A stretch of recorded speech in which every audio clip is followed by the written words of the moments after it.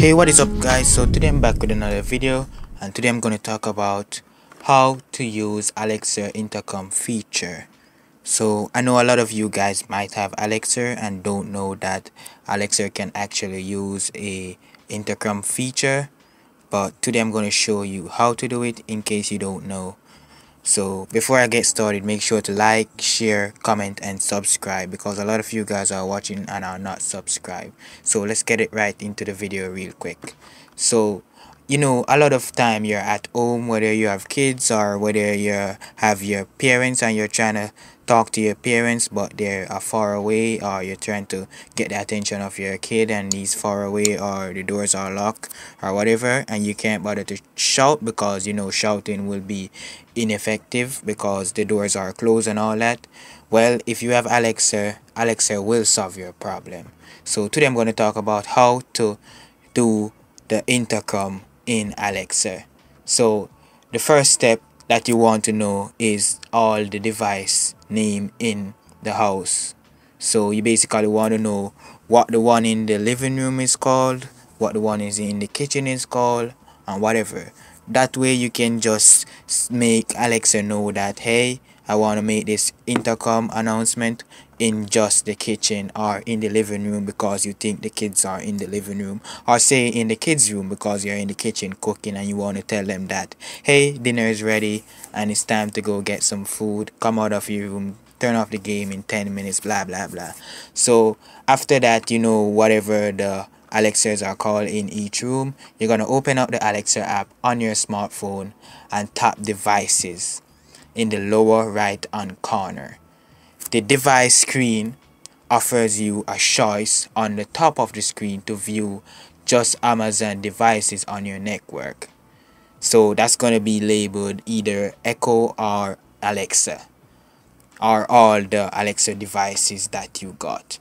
There's a difference. So Amazon device let you use drop-in feature to communicate in other rooms, with Alexa devices like ones from Sonos don't.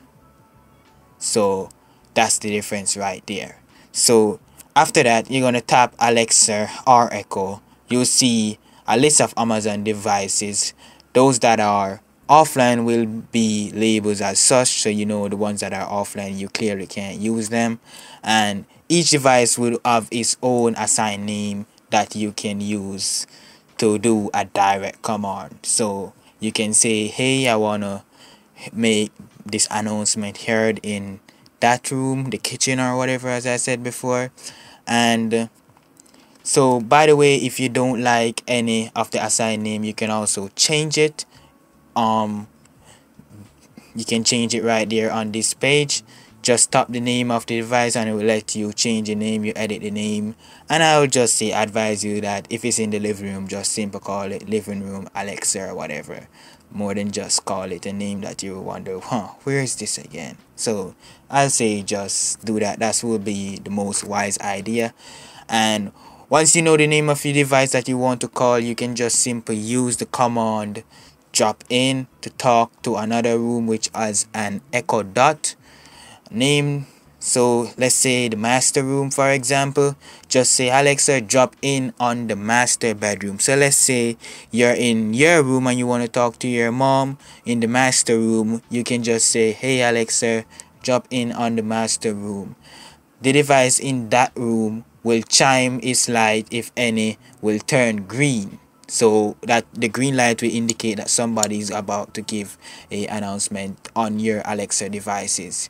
You will then be able to hear what's going on in other rooms through your own device. Then they'll be able to hear what's going on in yours. So you can basically have a conversation right there and there. So this device is also useful. Say, let's for instance you're in your bedroom as a parent and you want to know what's going on in your kid room. You can just chime in on their room and you basically can just be like a creep or something, or a stalker or something, and just listening on their conversation. So I'm guessing, let's say you have a teenager, teenagers are always on their phone. Let's say they're talking, which a lot of teenagers don't really talk on the phone these days. They more than like text their partner or their girlfriend or their boyfriend or whatever, so you won't be hearing much. But let's say you want to hear their conversation, you can just chime in. Hopefully they don't see the light, or hopefully they are not aware, because as you know, they can hear your side of the room.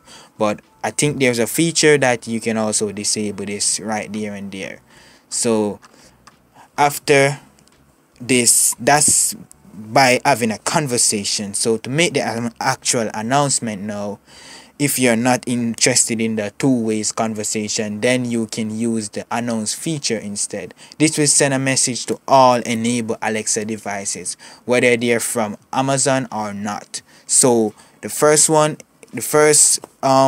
want to talk to each other, it have to be from Amazon.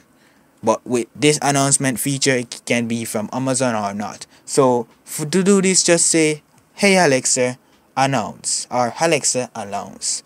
Alexa would ask you what you would like to say. You just state your message. Just say you wanna make the kids aware that dinner will be ready very soon. You just say, "Hey Alexa, tell the kids that dinner will be ready in 50 minutes." Or just say, "Kids, go to bed." Or just say, "Turn off the lights." Say you're in your room and you don't want to get up, just say, "Turn off the lights," or "Hey, turn off the passage lights," or "Hey, close the door," or whatever. Or just you just want to make people know. Or you can use this in so many ways. You can do this as a creepy, say somebody breaking your house, God forbid, and you just talk to them. Imagine breaking into somebody else and then you hear like the house start to talk, like say, "Hey, I see you put down those groceries." But why would you go into somebody house to thief groceries? But yeah guys, that's basically how you do the announcement feature on Alexa, and also the intercom, where you can either talk to somebody or you can listen in on somebody, or you can do both. So you can make an announcement, you can have a conversation, you can listen in on other people's rooms and all those stuff. So that's how you do it. It's a pretty simple step. I'm guessing a lot of you guys don't know that this feature was available, but now you know. And I think this feature is gonna be a good feature and also a bad feature. How it's gonna be a bad feature? Let's say you're at home and you wanna listen in on somebody conversation. I mean, that's kind of privacy invasion. So yes, say you have your daughter or whatever and you want to listen in what's going on in their life. They might be telling their friends something like privately, or that would be kind of like creepy, I think.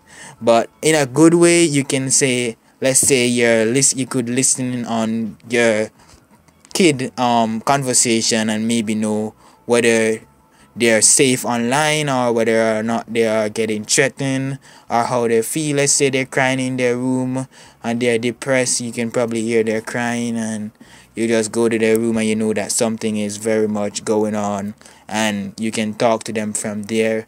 And as I said, say somebody break in your house and you see them and you want to scare them, you can just talk, which hopefully this word, hopefully the person will get scared and run away, or not just continue to do their business, or maybe shoot Alexa in his face or whatever.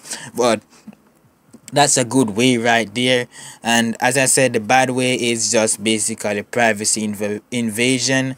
And this is just another way that I'm proving that these devices that we have in our homes these days are basically listening to our lives, whether or not we press the button to say, "Hey, I want to make an announcement," or not. Because just by pressing that button, they can listen on your conversation. But what if you don't press that button? You don't think that that same device can just activate by itself just like that? I think so. I don't know about you, but I think that they can very much activate by themselves without you pressing that one record button or that one intercom button. So that's why I said nothing in this world is private again.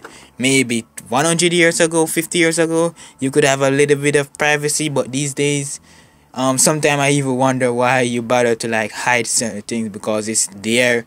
I mean, a lot of people don't have the knowledge to go and hack you online, but a lot of people have the knowledge to see your credit card in in public and just write down the number and all that.